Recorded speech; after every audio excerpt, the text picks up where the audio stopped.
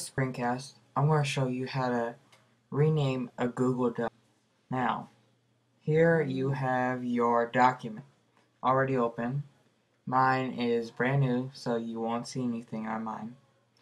So first thing you'll need to do is go up to the name, and you should see this. You'll see a little arrow. Don't click that. Click the name of the document. Then it'll open this little pop-up window. Now you can rename it whatever you want. I'm going to name it example. Then click OK. Now it's renamed. And then now it says all changes saved to Drive. That means it's saved. That's all. Hope you find this helpful.